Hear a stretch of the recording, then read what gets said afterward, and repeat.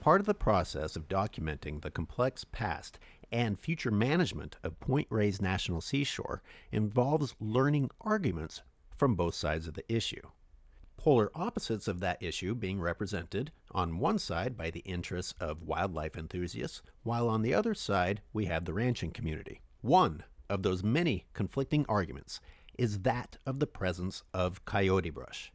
Environmentalists say the brush is good, while the ranchers claim they are providing a service to the public by combating the brush, which, according to them, would overtake the park, making the land impassable and therefore unusable by humans. I'm in Point Reyes with ecologist Laura Cunningham to examine this specific topic.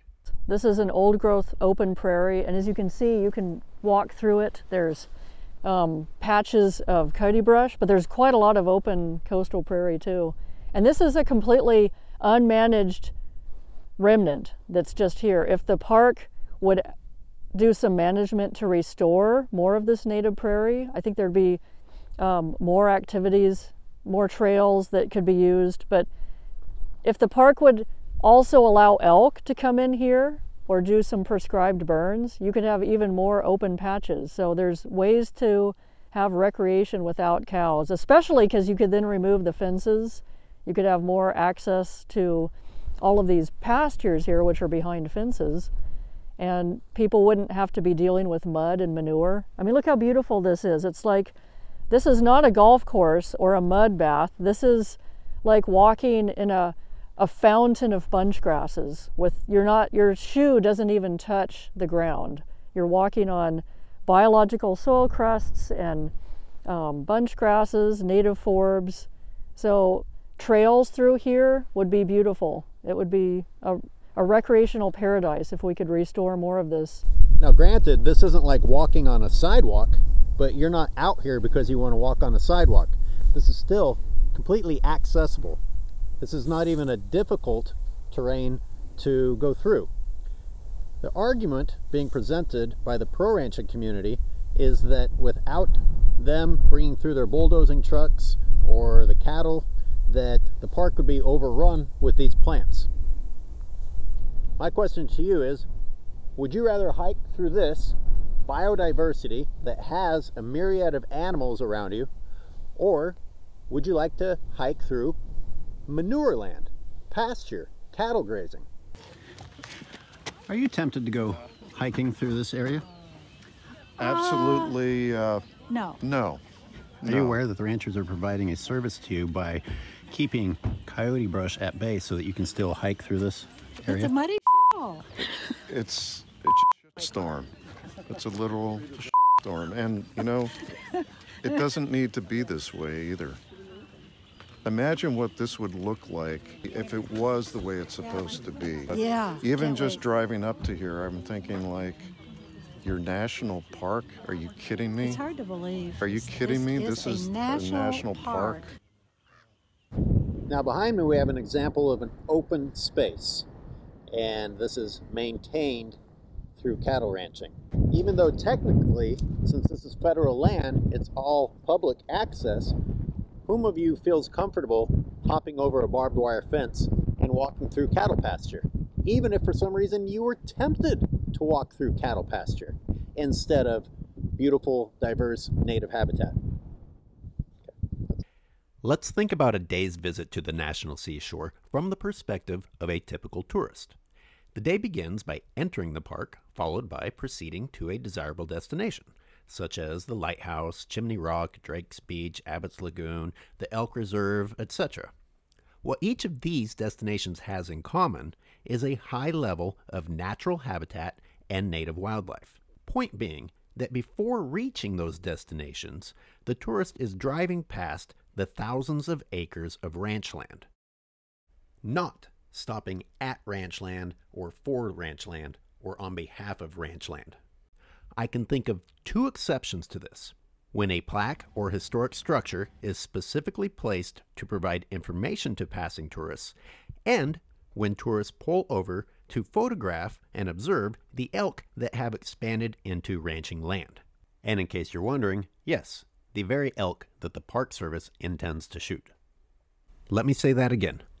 One of the only reasons visitors stop while passing through ranching territory of the park is to observe wildlife that the Park Service intends to kill strictly on behalf of the ranchers.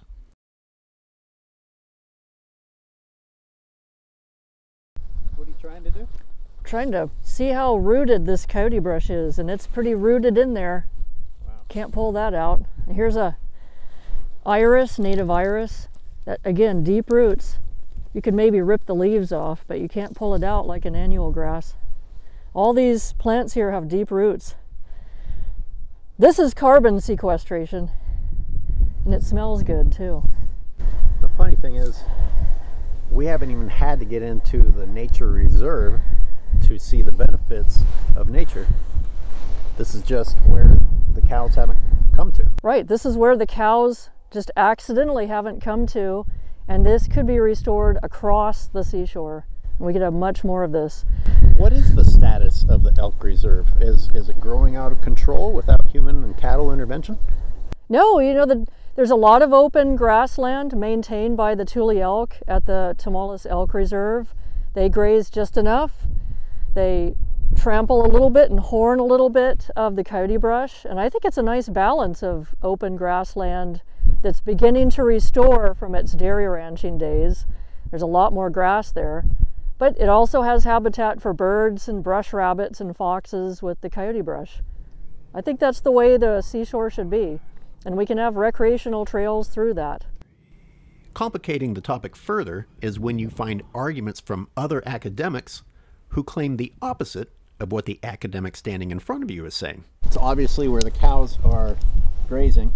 Are you able to find any native plants? No, this is all introduced weeds. I think this is like scarlet pimpernel. There's a pile of manure. These are annual grasses. Here's poison hemlock coming up. Here's a milk thistle. This is from Europe. Yep, milk thistle from Europe. All right, so while we're standing in this field full of just invasive plants, 100% non-native plants, I want to talk about a blog post from a professor from a range department at an ag school who brought her ag students out here. It says that research has demonstrated that livestock ranching maintains extensive open spaces. But that's presumed to be a good thing from this perspective, but it's not necessarily a good thing. And am I wrong in saying that, or am I right, and why? I think it depends on, is it an economic perspective to maintain large open patches of pasture? That's if you're trying to maximize your profits on dairy and beef.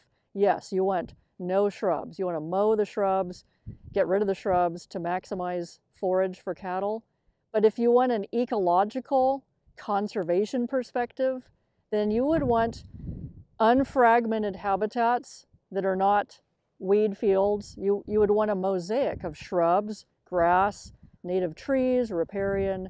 That would actually be a healthier ecosystem if this is a park. So this is basically promoting the reduction of biodiversity for the sake of monoculture that benefits a single group. I think so. It benefits the cattle.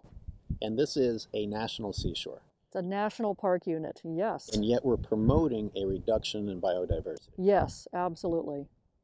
It also refers to, it's protecting these open spaces from invasive brush. What invasive brush are they referring to?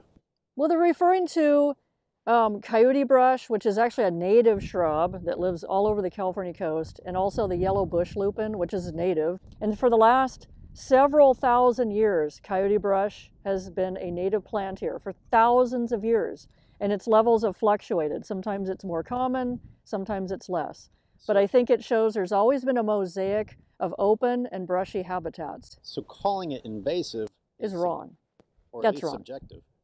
Or is it just... It's completely wrong to say a native plant is invasive. If a native plant is present, then it's not an invasive plant. It's invading on land that humans made an effort to remove it from. Right. So it's trying to come back to where it was. Or it's fluctuating in its boundaries, and we may need more study to understand why. If it gets more common, it has in the past, it might then get less common. And we're just taking a snapshot of what an economic situation is that wants to lessen that particular shrub. It's not edible to cows.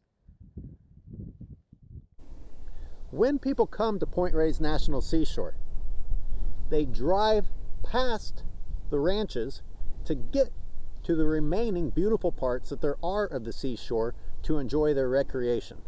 So the argument that the ranches are helping preserve the beauty or the recreational potential of this park is completely fictional.